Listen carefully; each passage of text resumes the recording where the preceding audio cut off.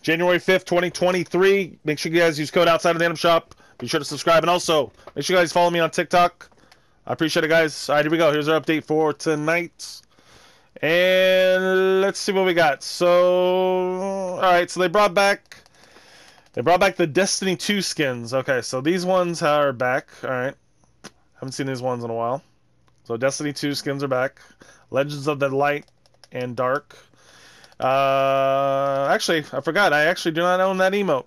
The Bright Bundle is back. The Archetype, which won a fashion show the other night, actually, is here. Lace, Paradox. Let's see, what else?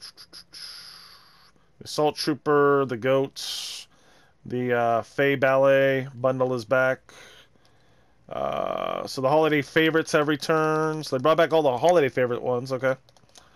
So these ones are all back. Alright. So Grumpus. So I'm guessing this will be the last time we see these until next December. They're probably just bringing them back for one last time. Alright. So these are all back. Yeah, which is weird. This was our only new holiday skin besides the 2 free ones. Was Winter Win. Yeah. Alright, well anyways, there's your update for tonight. Make sure you guys slap code outsider. Please subscribe to the channel. And let me know what you guys think of tonight's update. A little bit better than the last